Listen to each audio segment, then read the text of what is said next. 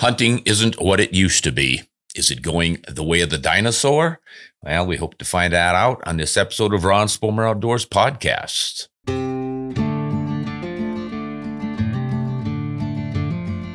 Hello, everyone. We get lots of letters, as you know, and we try to answer questions, jumping right in with our patrons.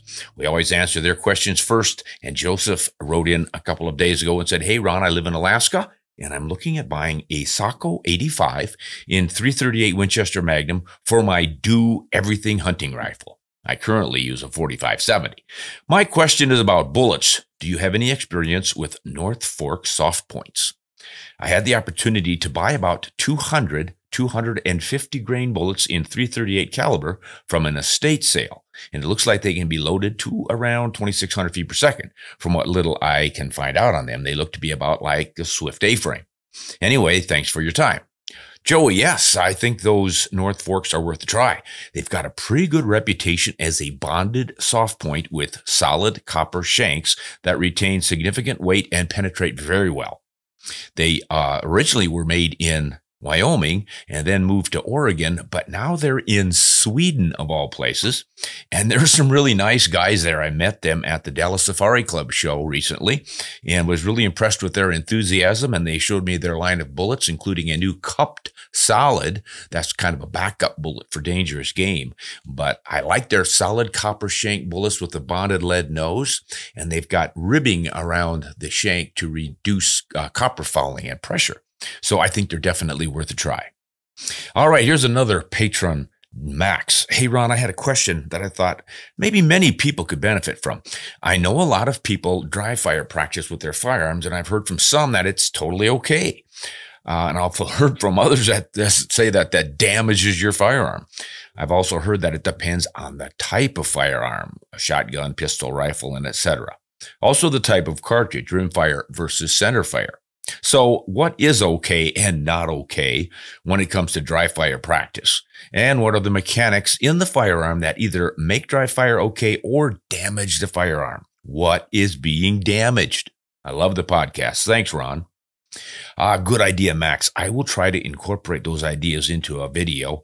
For now, though, basically any modern centerfire is fine to dry fire, as are most modern rimfires. Even the Ruger 1022 now. The original didn't used to be. Here's what's going on. The firing pins are built with a two-stage or two-level diameter, with a wider diameter at the back that catches on something, usually inside of the bolt body, before the actual narrow pin strikes the breech rim in the case of rim fires, or punches too far forward in the case of center fires. So there's just enough of the firing pin in both cases that pokes forward enough to fire the cartridge, but not so far forward as to damage the pin, if that makes any sense to you guys. So think of a firing pin as kind of a long needle, and instead of being the same diameter all the way through the bolt projecting forward to hit the cartridge, part of it toward the back is wider in diameter, and then there's another surface within the bolt body that strikes, while the remaining thin part that protrudes from the face of the bolt and hits the primer is just long enough to strike the primer. So you're really stopping that firing pin back there at the heavier part, so there's really nothing to break on the firing pin itself. And do check, though, with your manufacturer. As I said, most bolt actions, most modern firearms have that feature, and it's not an issue. But if you're at all worried about it, just get a hold of the manufacturer and ask them, because dry fire practice is absolutely the best way, an inexpensive way, to become a better rifleman. It's just trigger control, rifle control. I always recommend you aim at a target, and it doesn't matter if it's in your bedroom, your living room, or your yard. Empty firearm, make darn sure everything's empty, empty, empty. Don't take any chances there. But once that's done, you can then aim and get your sight picture. And just that whole process of picking up the rifle, getting it into position quickly, getting your sight picture on your target smoothly, all of that builds muscle memory and familiarity with your rifle so that you're much faster in the field. And then keep both eyes open and on target and concentrate on breaking that trigger without jerking it. Concentrate on keeping your sight picture on the target. That's the critical part. And then breaking the trigger cleanly without jerking, that's the other critical part. Do those two things. That's dry firing. And it's like It's like a baseball player warming up, imagining that pitch coming in and seeing the stitches on the ball as it comes in and making the hit. Any sport where you think about it ahead of time and you pre-visualize, similar thing going on when you dry fire practice. You do that enough times again and again. And once you get to live ammunition in the field, you're going to find you're practically an expert already. You still have to figure out your trajectories and wind deflections and such. But boy, do you know how to handle that firearm. All right. This is from, let's see. It's a simple question. Where did it go? Klaus from Germany. Now, this is a little disturbing. Thank God I live in the USA is what I thought when I read this one. Klaus says, you need a special license in Germany for reloading. And to get it, you have to do a course and a test. And the authorities will do a background check. And they'll additionally check where and how you will store your gunpowder, etc., while limiting you on the amount of gunpowder that you're allowed to buy. And each time you have to document the purchase in a special book and store it over a certain period of time. Oh, my gosh. Being a hunter in Germany, yes, another license is needed by the local authority before you're even allowed to buy a suppressor. And it's linked in the documents to your rifle. And same as the rifle, you must have all the serial numbers registered and documented after buying. Oh, my goodness. So, Klaus, all I can say is I'm sorry. And the reason I say thank God I live in the USA, of course, is because of our guaranteed Second Amendment rights. You know, your basic right to liberty and the pursuit of happiness. This is one of them. And as the reason our founders made it the Second Amendment, the guaranteed Bill of Rights. We have rights to think what we want, say what we want, be who we want. We have the right to protect ourselves and our families and defend ourselves with firearms as a basic human right, and on down the list of the basic Bill of Rights. Unfortunately, most other countries don't have such a thing, but boy, I would sure recommend folks over there try to get it, because as we know throughout history, governments just tend to like to rule over the masses and tell them what to do, when to do, and how to do it. So, yeah, tough. All right, let's see. Oh, this is a bunch of responses to a video I did called Hunting Ain't What It Used to Be. And Max writes in and says, I remember as a group, as boys years ago, we're wandering through town and we would meet up at a place outside of town that we called the Rock Pile. We all carried rifles. I seriously doubt you could do that today. Yeah, I seriously doubt it too, Max.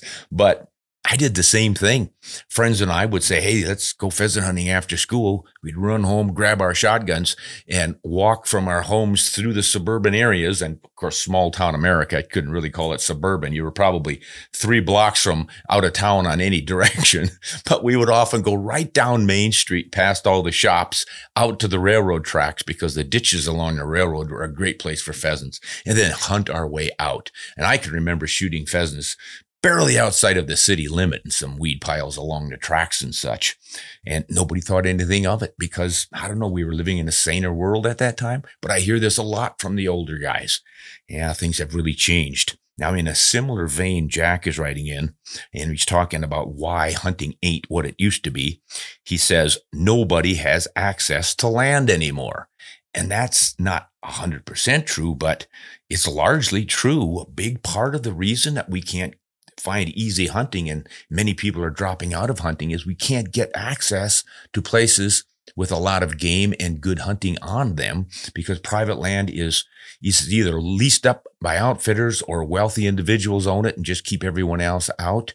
It's just not the egalitarian society we had 60 years ago, 100 years ago, where most people were rural, living off the land, and or at least had some relatives, grandpas, uncles that had farms and such. And when everyone had roughly 180 to 500 acres of land, and they were all pretty much in the same economic strata, well, you could hunt on Joe's place and Joe would hunt on your place, and pretty much worked out nicely that way. Everyone shared. But then there were no lawsuits when someone stubbed his toe or tore his finger on your crossing over your barbed wire fence or something. All of that stuff has changed, I think, for the worst. Maybe things will straighten out later, but for now, man, it's become, I've got mine, I hope you get yours kind of an attitude. But if you're living in a rural area, or even if you're urban and you know folks who are living out in the country on ranch land or farmland, it's certainly possible to get to be friends with them enough to where they trust you, and then they will let you hunt without paying exorbitant fees. But the outfitters or the individuals and or clubs that lease land also put a crimp in things, because they get tired of being ignored or kicked off of land or not allowed to hunt. So they finally say, look, I really, really want to hunt. Why don't we all get together and offer this landowner some money to let us hunt, but nobody else, and then we'll at least have ours. And then the other one, of course, is someone with enough money can buy a bunch of land and say, I've got my paradise. And now we're getting into the old European style of the landed nobility owning all the land, and you need a Robin Hood to set the thing straight. It's kind of sad, but we predicted this decades and decades ago. It just seems to happen as the population increases and open land decreases, the opportunities to hunt decline. Well, I don't know if we can do about it, but we can discuss it some more. And here's Orban doing just that. Orban says insurance companies are partially to blame for folks shutting down access to private land. Back in the day, nobody saw letting somebody on to hunt as a liability. Well, Orban, I would say that's not so much the insurance companies doing that as the lawyers, people who want to press cases and get some business that way. So that's, as I mentioned earlier, it's one of the problems. Insurance companies are just offering you an economic ability to stay viable. If you do want to let someone trespass and hunt on your place, you can get policies that would cover them cutting their finger or stumbling and breaking a leg or something, so you don't get sued. But basically, though, that comes down to the individual hunter. Of course, the lawyers, insurance companies want to get a little money out of the deal, but if someone is foolish enough or greedy enough to sue you because he got injured through no fault of yours on your property while he was hunting, how ungrateful can you get? I mean, that's irresponsible to the max. Let's see what Joe has to say about this. Illegal immigration, Yanks moving south, massive land loss to development, and way overpopulated by about 50%. That's why we can't get good access to hunting lands. Yeah, Joe's got some points there. You know, it's just, as I mentioned earlier, simple population numbers. You've got a finite amount of land, and you have a finite amount of hunting land, because much of that land is cities and waterways and highways and then crop fields. And the more people you get in, the more demand there is for more highways and more cities and more crop fields and more energy and solar farms sprouting up. And it all takes a toll on wildlife habitat. So there's your decrease there. And as for people moving, you know, that's always an issue. Like the West used to be pretty much empty and wide open, but I moved here and plenty of other people have moved here. And now the West is more like the East. You drive down the Front Range in the Denver area or the Salt Lake area, and oh my gosh, you could swear you're in California. So, and that's just population. Now here's Richard. What does he have to say? Social media influences hunting. The best places, due to their connections and the influencers on social media, they give false hope to everybody else because they've got access and we don't. So hunting is becoming a cash crop, and it will continue to slowly die. You know, that also has been predicted for quite some time. You know, as opportunities decline, it's pretty much supply and demand, and somebody's going to have more money than you, and they're going to buy that supply, and you're going to just be out there demanding and not getting. So that is a part of the issue. And then I've heard this more than once, that social media influencers, and you could probably lump me in that category.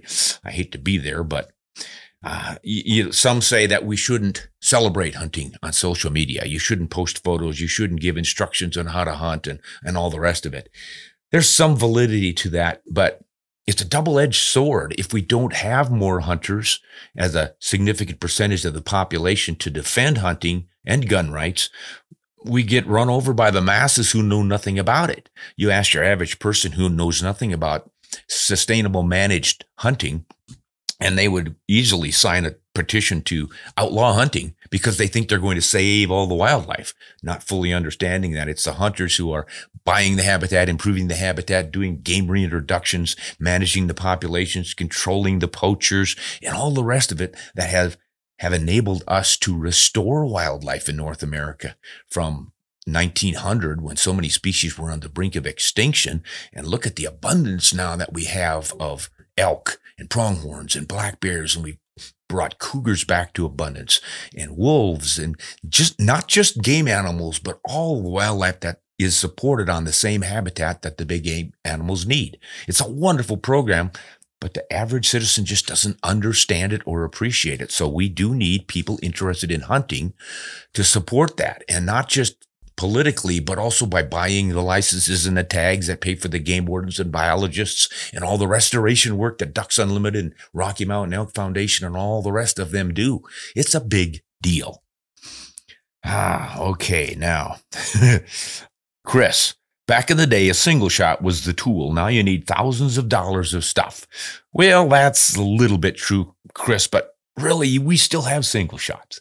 You don't have to spend thousands and thousands of dollars on fancy rifles and fancy scopes and ATVs and thermal imaging and all the rest of the gizmos and gadgets. You can go as simple as you want, and you don't need a lot of money to do it.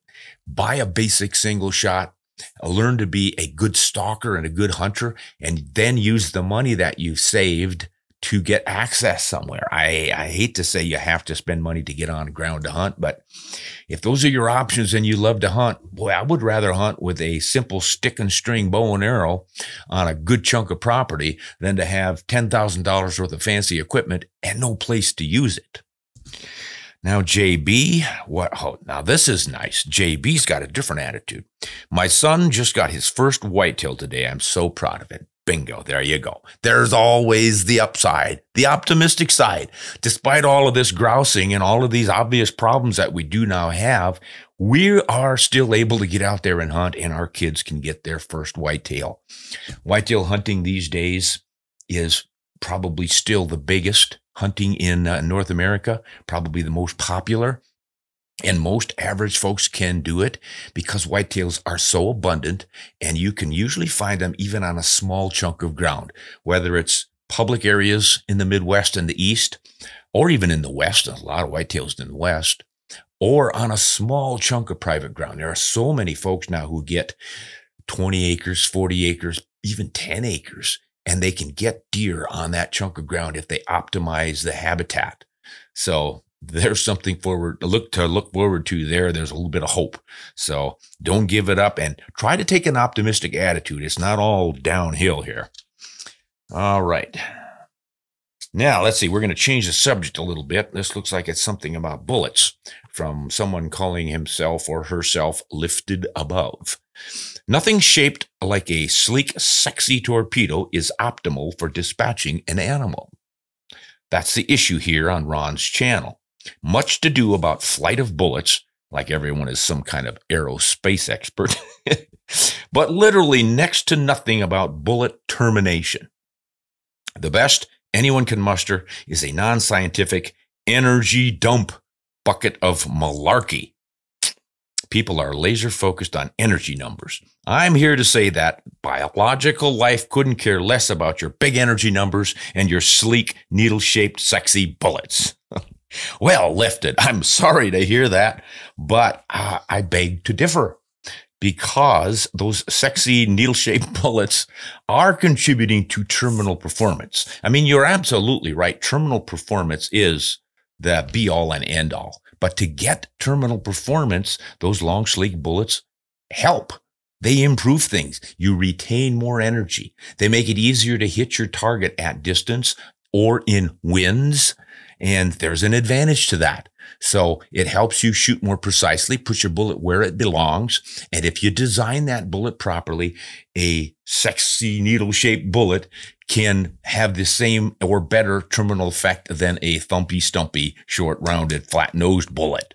It's just the reality of physics. Those sleek bullets get there with more energy, and they can be designed with the right materials and the right construction to expand as much as, if not more than, some more traditional round-nosed or flat-nosed bullets. So this is not all aerospace science. There is a lot of physics and stuff involved in it, but you don't have to understand all that to get a good bullet. take your time to study and understand how these bullets work. Just because they have a sharp tip, that doesn't mean they're going to punch through like a needle and not put any energy or break up any tissues in the animal. And that's the important thing. Really not so much the energy. A bullet only needs enough energy to get to the target, and once it gets there, to reach the vitals. So it needs to penetrate through the hair and the hide and the muscles and sometimes the bones, but most bullets will do that. I have used frangible 58, 55 grain varmint bullets at 3,400 feet per second launch speeds and gotten through the shoulder of a big whitetail buck to reach the vitals. Not the recommended bullet, but it just goes to show that it can happen with some projectiles that we might not think are optimal or should even be used. So you don't have to so much worry about having, an old-fashioned blunt, heavy bullet. Those work too, but it's a different process. Nothing wrong with the sexy needle-nosed if they are built properly.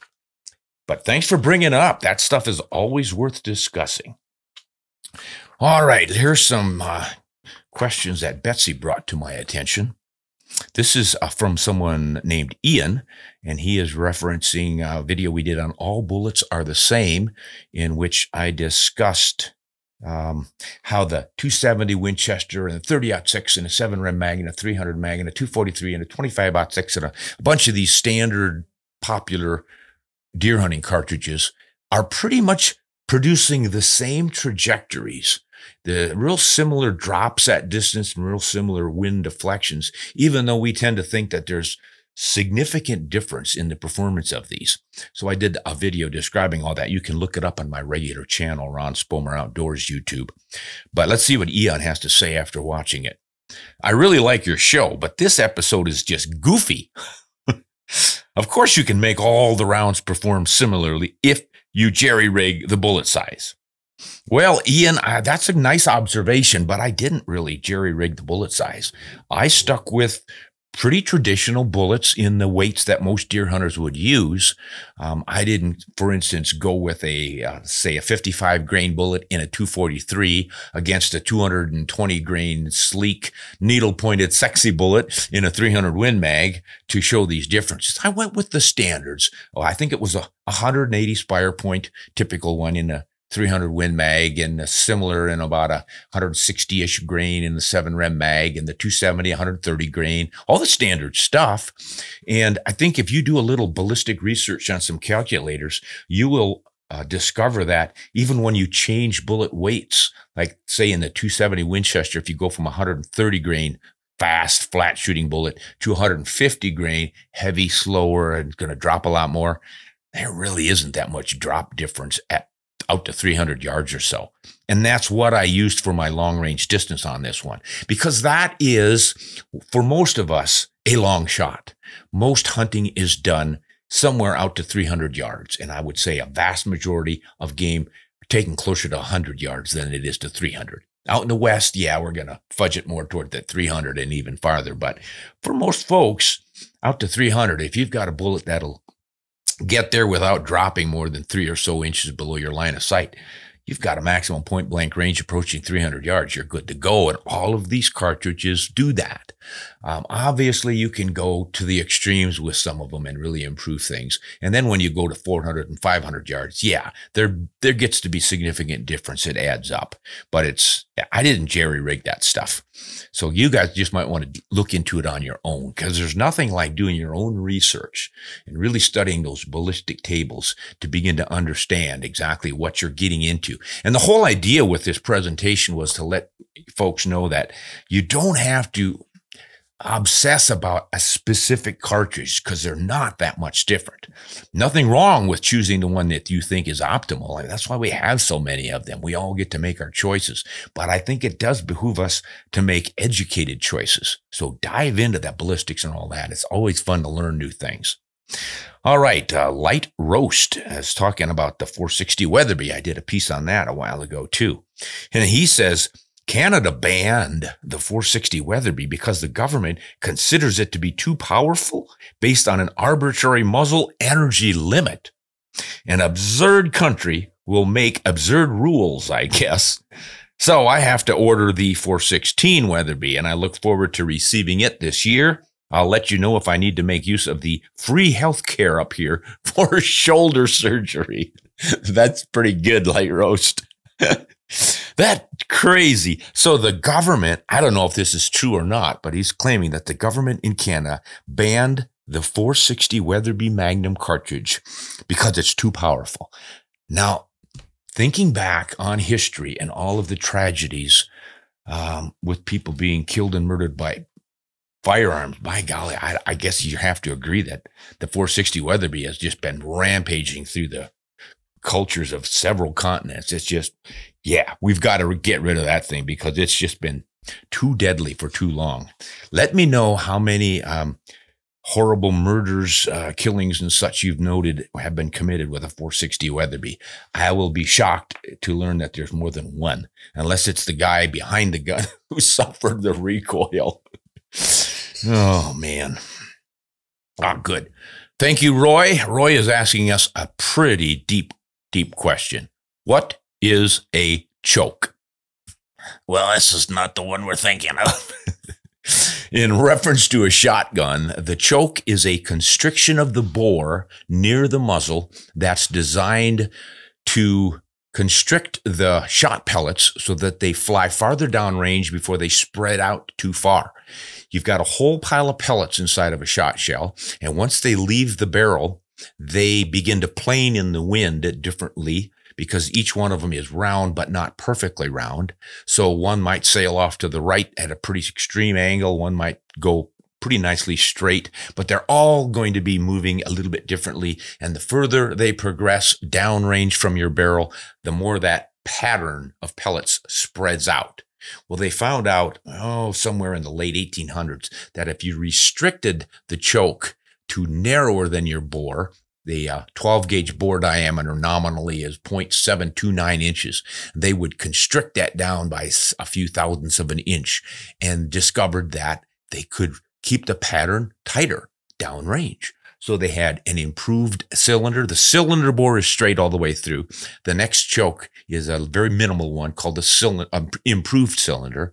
And then there's modified, and then there's full. And then they made steps in between there. And you can tweak all of that stuff to get just the right choke. But that's the basic idea. Think of it as a water hose with one of those adjustable nozzles from a spray to a narrow pattern. Similar effect. It's a Venturi effect. So there you go. That's a choke. Daddy. Ron, do you clean your rifles after hunting season to be stored away for next hunting season? No, because my rifles are all ready to go at all times. You never know when I might grab one to go out to do a little shooting. And that's pretty much true. I just clean them when they need to be cleaned, and I keep them oiled so they don't rust. But the end of the season, I don't necessarily clean them because my season doesn't really end. I can step outside to my range and do some shooting. We do these videos and that. But for most folks, I think it's probably a good idea. It's really smart. You get back from some wet hunt somewhere and you're all worn out and tired and muddy and your clothes have to be taken care of, all your gear packed away and the tent's dried out and all this other stuff. Don't neglect your firearm. You should probably clean that one first. So dry it. Clean it, oil it. You don't necessarily have to clean the bore. If you've only shot 10 times or less, and it's probably the case for most hunts, you really don't have a badly fouled bore that's not going to perform anymore. In my case, almost every rifle I've ever had, I could shoot it a lot more than 10 times before the accuracy started to suffer. So I don't necessarily clean the bore. Now, if you have a high powder volume cartridge and a fairly narrow bore, so think of 220 Swift, 264 Win Mags, some of the new high velocity Magnum cartridges, even though they're not called Magnum necessarily, that is going to build up more carbon in the throat right in front of the neck or the mouth of the cartridge. And if that carbon builds up, it makes a ring, and that can increase your pressure. So you want to keep that ring down, and that requires more than just cleaning down the bore. That means cleaning in the chamber right at the throat. And one of the ways to do that is with a brush, nylon or bronze, and a drill, believe it or not. Some people would say, oh my gosh, you're going to destroy your barrel. But you get in that chamber just before the rifling starts with that brush and ream it out a little bit. That'll take out that carbon ring for you pretty quickly. And remember, bronze on a bronze brush is a lot softer than the steel in a rifle barrel. And if you're worried about bronze, just go with a stiff nylon brush. You're not going to harm steel with that. The pros use it. Professional long-range target shooters do that. But yeah, to get that cleaned up, but then oil it against rust, even if you're living in Arizona. We're pretty dry out here in Idaho. We don't have a lot of rust issues, but boy, every once in a while, if I don't keep things nicely coated with oil or wax on the external surfaces to keep the moisture off the steel, you could get some rust. And inside of the bore, you definitely don't want rust. So I always push an oily rag through a real fine gun oil down the bore to get a layer inside of the bore. And then you can store it for the rest of the year, really, till your next hunting season if you need to. But you might want to check it once or twice a year just to make sure things are dry down in your gun storage area, wherever it is. But that's the trick. Good question. Oh, another 460 Weatherby from Roger. The 460 Weatherby is a contest gun. Contest gun. When you fire it, it's a contest to see who gets up first. You or the game you were shooting at. Okay, Roger, that was a good one. Yes, folks, if you're starting to get the idea of the 460 Weatherby Magnum recoils a bit, oh yeah, I think you're up around 100 foot-pounds of recoil energy in that thing. Depends on the bullet you're shooting and how fast you drive it. This thing is an absolute monster. I think most of the guns that are chambered for it are weighing 13 pounds or more. Gun weight always helps tame down the recoil. All right, Jack, Mr. Spomer, I would never replace my grandfather for you. Well, I can't blame you. I wouldn't either. But I would definitely never complain if you were my grandfather. Well, that's nice, Jack. I love all of your videos, and I appreciate you passing this invaluable knowledge to the younger generation so that our American heritage is continued. I wish you and your family the best from North Georgia. Jack, that was, I hate to say sweet, but it really was. That was very kind of you, and I appreciate it. And I urge everyone else out there who's listening to adopt a similar position of educating our youth and defending our American heritage, as Jack called it, because hunting and shooting, yeah, that is our American heritage, and it is under attack. They're both under attack. So we need to pay attention and, speak out. Be polite about it. Know your facts and figures. Be kind to folks and just share what you know with them. I think it's our best chance. People just need to understand that we're not a bunch of wild, crazy redneck radicals or something out here like they try to portray us. Well, maybe I am, but all right, let's see what the team has dragged out for us. Oh, hey, before we go there, got to jump in here and give a little sales pitch for my latest book, the 7mm cartridges from around the world. And it's pretty exhaustive. I'm sure I missed a few oddball wildcats, but I tried to find as many as I could. And I think I came up with 14 or 15, maybe even 18 cartridges that are or recently were available as factory loaded ammunition. And then I went into proprietary cartridges, there's a bunch of those, and then wildcats, and there's a crazy bunch of those. And I'm telling you, we go everywhere from the little 7mm BR bench rest Remington all the way up to the ultra magnums and everything in between. And there are charts in there comparing their velocities and energies downrange. And there's even a cool one on the chronological development of the 7mm over time. So you get to see which was the very first one created and which one is the most recent and all the ones in between. Fun little book if you like 7mm. And I always tell folks that I think the 7mm cartridges, that particular caliber, 0.284-inch diameter bullet, I think that's the sweet spot for a hunting bullet because it's not too big, it's not too small, it is capable of handling all the game in the world and doesn't recoil as much as some of the bigger calibers, has high sectional density in the bullets, and it has high ballistics coefficients in the bullets without making them too heavy.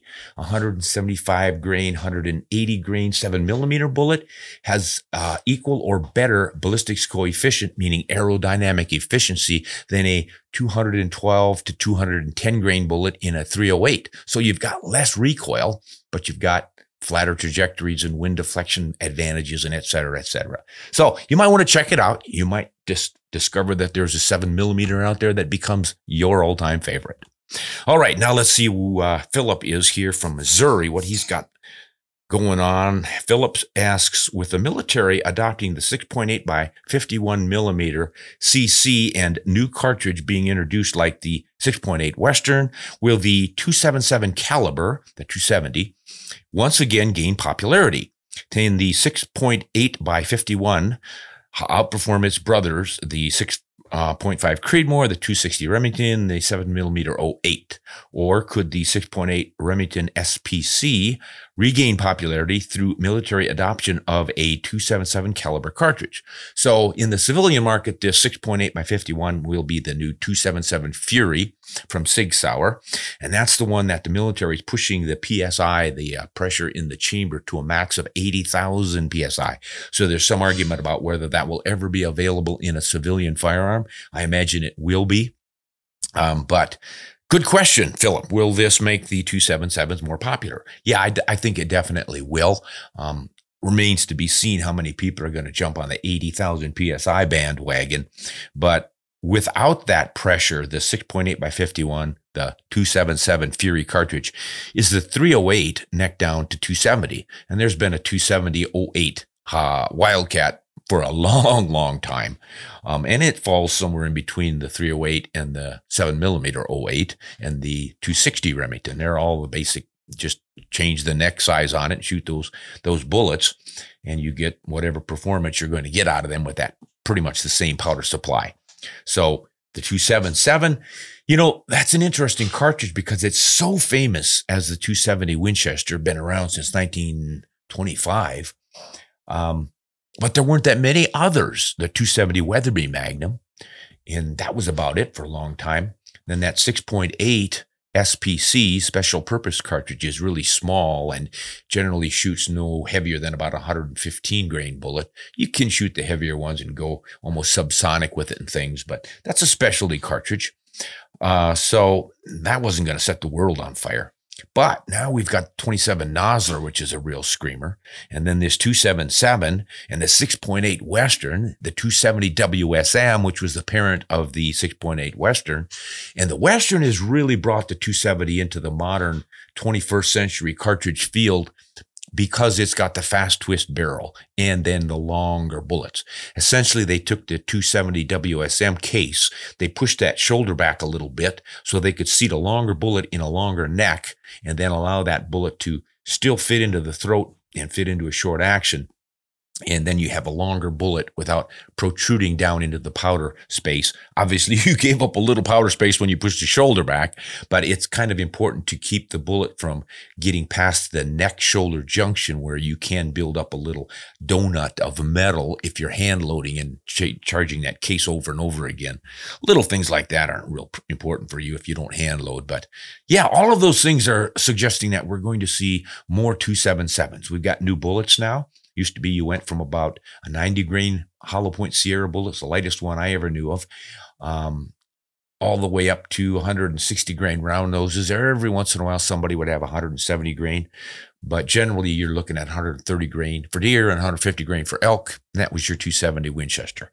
But we've got the horsepower now and the twist rates in some of these new ones where we're going to be able to use the new 165 grain, the 170 grain, and the 175 grain. Who knows what else is coming down the pike. Lucas from Michigan. Hi, Ron. I'm in the market for a lever action in 357 since I am in a straight-walled area of my state. I am cross-dominant, which is why I'm looking to switch to a lever action for hunting, cross-eye dominant. So he's probably seeing with his left eye and shooting right-handed and having issues, so he wants to switch back to shooting left-handed. My main question is about the 357 mag loads and what to consider for the most effective shots. Should I go with a heavier and hard round like buffalo bore or something lighter? I suppose for this season, I'll just stick with my 350 Legend and deal with the right-handed bolt. Yeah, there are a lot of lefties who can shoot a right-handed bolt pretty darn effectively, Lucas. And I'm guessing that if you're a good hunter, you are making one shot count and you really don't even need a fast recycling, right? And that's something that I think all lefties should consider. If you really don't want to get a new special rifle or something, and you're a good shooter or not a good shooter, become a good shooter, and you really don't have to worry so much about how quickly you can cycle the action. But if you do want a 357, that 357 Magnum revolver cartridge can be pretty effective for deer in a rifle. You get a longer barrel, and they're usually 18 inches. You are going to get probably 300 feet per second more velocity out of those loads.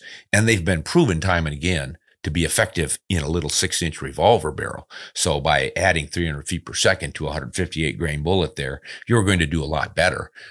But those bullets are not going so fast that they're going to expand all that well. So I would probably go for as a soft nose or a hollow, and then probably go for the heavier weight, so you make sure you really got that momentum and penetration, because they're fairly short bullets. They don't have high sectional density, but they've been proven again and again to work as long as you put them in the right spot, which is that chest area, unless you get lucky and hit them in the spine somewhere. But I never advocate neck or head shots on deer, because that part of the body can move so quickly.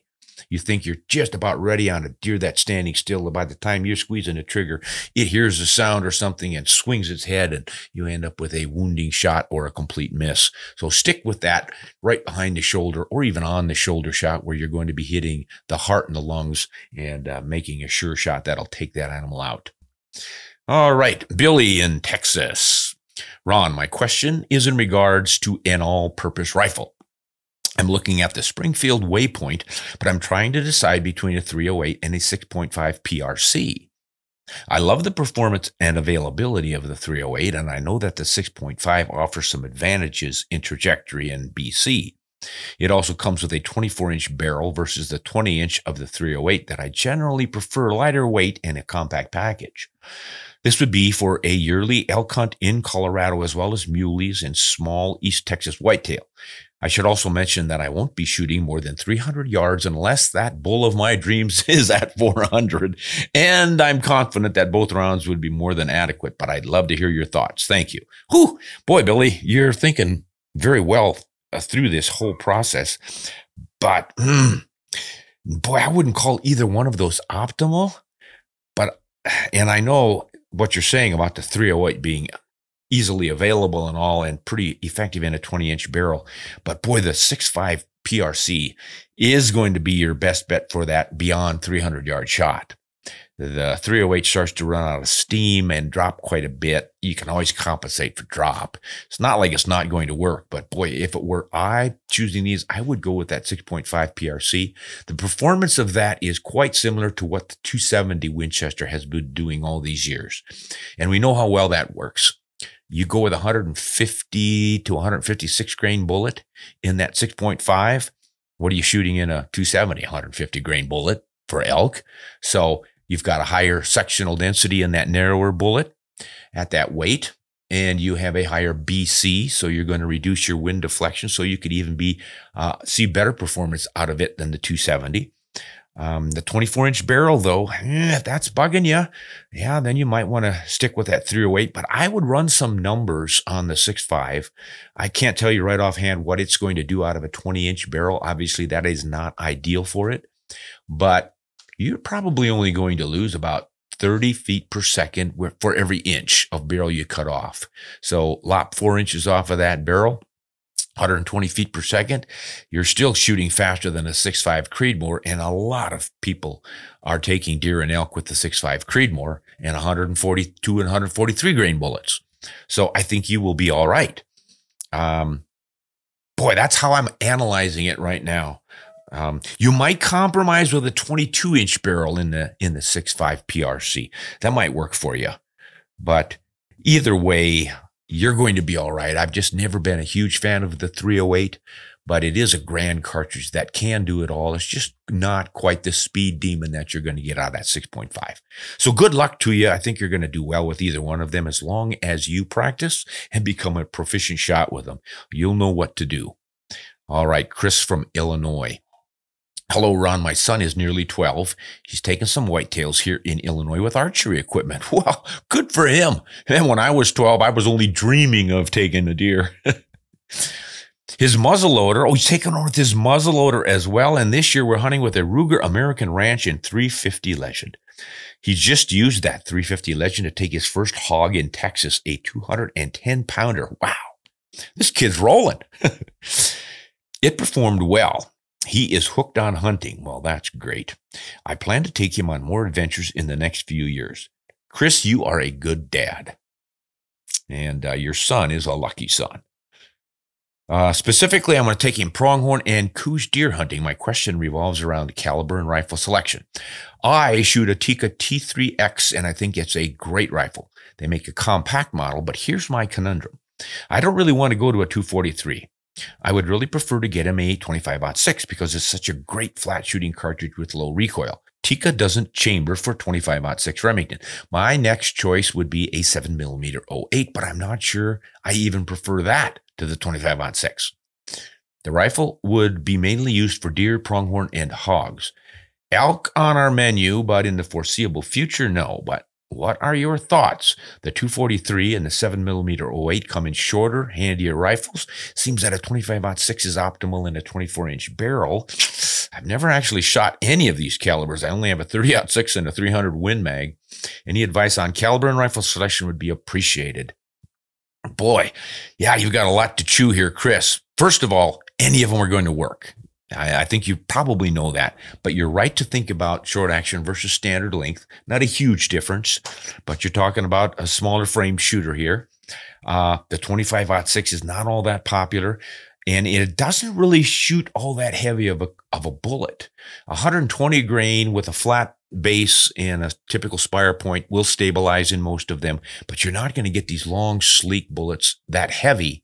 You can get some that are about 115 grains to maybe 117 grains at the top end from Nosler and Hornady and several others that are a little higher BC, but boy, if they had more weight in them, they would be even higher BC. And then you're starting to talk about matching up with the 6.5s.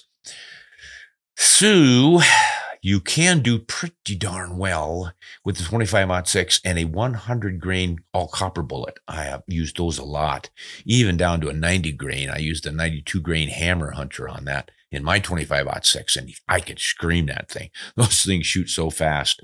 So there's an option there, but then you're back to the standard length, 30-06 length action. If you want to stick with your short actions, you need to pop up on the 6.5 scale here. And I hate to say 6.5 Creedmoor because so many people hate it, but I'll tell you, 260 Remington, but you're probably not going to find it chambered. It's a great cartridge. It's the 308 neck down to 26, but then you look at the powder supply in that, and it is so close to the Creedmoor that you might as well get the Creedmoor because they probably chamber in the Creedmoor. So you've got a short action, you're shooting bullets as heavy as 147 grains probably, and the 140s and 142s and 3s are just optimized for minimal wind deflection. But you get 129, 130 grain bullets are going a little bit faster, shoot a little bit flatter. There will be less recoil. Get the right bullet and have your son park it in the right place. It's going to do just fine. That's what I would be recommending about all your choices here. I mean, as much as I am biased toward the 25-06 myself and the 243, I would not discount that one. I've had such great luck with it. But I think you're going to do better at longer ranges and heavier game, especially if you decide to try for an elk with it with that 6.5. I have many friends who have taken elk reliably and routinely with the 6.5 Creedmoor, that it can be done. And again, people are going to chew me out and say I don't know what I'm talking about and I'm irresponsible, but there's just too many people have had great success with that. And the fact that that 6.5 by 55 Swede cartridge, which does pretty much the same ballistics with the same bullets as the Creedmoor, and that's been celebrated around the world for being effective on moose and elk. So you've got to go with it. Okay. Now from Las Cruces, New Mexico, Edward. Hello, Ron. I love your show. Boy, I like you already, Edward. I'm thinking of buying a Savage 110 tactical that I can take hunting, but also use it as a fun target rifle. I'm really interested in the 6mm ARC. It has impressive ballistics for such a light recoiling round. The problem is I can't seem to find any ammo or components other than what Hornady offers. Do you think I should get a different cartridge like the 6.5 Creedmoor, or do you think there will be more offerings from other manufacturers in the future? Thanks. Yeah, Edward, good thinking. That 6.5 ARC is the new stubby little cartridge. And I think Howa chambers their rifles in their mini action. If you want a short action, you don't just get short action. You get shorter than short action in their mini action. That thing is really fun. But boy, I think you're right about the ammunition. It's not a proprietary cartridge, but it's unusual enough that not everybody has latched onto it. And I think a lot of these ammo companies, given today's market and their inability to keep up with demand on standard cartridges, they're probably not going to jump into loading the ARC. Whereas Hornady obviously has to, because they came out with it. So I don't have any problem shooting Hornady ammo if I had a 6 ARC. Unless you don't like their bullets. Some people don't. I don't know how many different options they have in that particular one, but if you find a bullet from Hornady that you like, I don't see whether you've got a real issue with buying their ammunition. It should shoot well in your rifle. The ones that I've tried, it does. So, but yeah, sensibly, I think you're on the right track by going with a cartridge like that 6.5 Creedmoor, which everybody loads for. If you're worried about ammunition choices, and when a lot of folks find that certain rifles just don't like certain ammo, and if there's only 2 or 3 options out there and your rifle doesn't like any of them, you're kind of up the creek. Whereas you go with something like a Creedmoor or the 308 Winchester, where you've got 64,000 different loads out there, you're probably going to find one that works well in your rifle. So I think I'm going to have to roll with the 6.5 Creedmoor for you. So good luck with that. Dylan in California.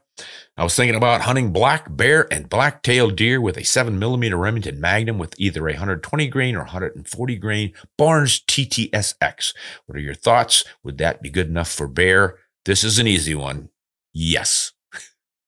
That's all you need to hear, man. It's going to work for you. Either one, you can get that 120 grain screaming. They're both going to do the job. All right, Paul from, this is different. The Yukon, up in Canada, up in the Yukon. Oh, big moose country. Hi, Ron. I'm a big fan. I hunt moose. See, didn't I tell you it was moose country? I hunt moose every year in the Yukon, and I'd be interested in hearing more of your moose stories through Spotify. Well, you know what? I've been itching to tell some moose stories, Paul. I don't know that I'm going to tell one now, but since you've reminded me, maybe I'll scratch my head and think of one that I can tell in an upcoming episode. Let's see what else you have to say here. Also, a question. Have you ever made dried meat or tried it from the Northern First Nations? It's kind of like jerky, but the way we make it, if made correctly, it can last upwards of 10 years. Boy, I don't know, Paul. I have never made jerky that lasted 10 days, let alone 10 years. It's so good, I generally eat it pretty quickly. But let's keep reading here. I make it by cutting large, thin slices of meat, almost like a large pizza base, but thinner. And I hang it up in an enclosed shed, and then we use rotten wood to keep the smoke going. We smoke it for a couple of days nonstop. And once it is mostly changed to a dark color with a little splash of, or squish, a little bit of squish like the end of your wrist before the hand. What? Squish. Okay, I feel it. I'm feeling it. A little bit of squish left in it. And then some spices of your choice. Add a small amount of flavor. The meat hardens and it tastes delicious, and it's considered a delicacy up in the First Nations. If you haven't tried it, I highly recommend it. It works with deer also. Deer and moose. Well, I bet it'll work with caribou and elk and everything else. So it's just heavily smoked, and that's why it can last upwards of 10 years. Does this sound legit to anybody else out there?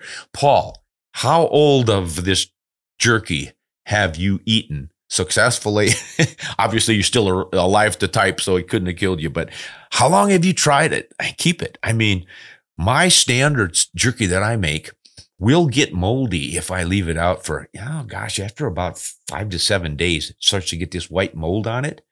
And I have found that I can stick it back in the oven and sort of burn it off or even wash it off. But I've eaten some with a little bit on it. I've never gotten sick from it. So I don't know what exactly that issue is all about. But I tend to make small batches and then keep them in the refrigerator and sometimes the freezer to prevent that. And then I'll thaw them out and take them hunting or something as I need them. But boy, if I could find something that would last for 10 years, I think I'd be good to go. So I don't know if I'm going to try it or not. Maybe I'm going to let my audience try it few of you folks have got a lot of meat here. You want to make some First Nations jerky that lasts 10 years. Smoke the heck out of it and get back to me, and let's just see how effective this stuff is. And Paul, if you got a chance, send us a photo of some of that stuff, or even a video of you and your friends either making it and or eating it, mostly eating it. And then I want to see the after effects the next day. That looks like everybody today. Gosh, I want to thank all of you guys, Chris and Billy and Paul and Lucas and Philip and Edward and Dylan and Joe and Richard and Rock and Chris and JB. And gosh, you guys, you come up with some really interesting topics, give us a lot to talk about, share, and think about. And as I often said, the more information we share and the more we discuss it, the more we fully understand it and educate ourselves so that we can make the right choices. And I think we encourage one another to be better hunters, better shots, better citizens all the way around, and better ambassadors for our sport. And I think that's critical. So until next time, hunt honest and shoot straight.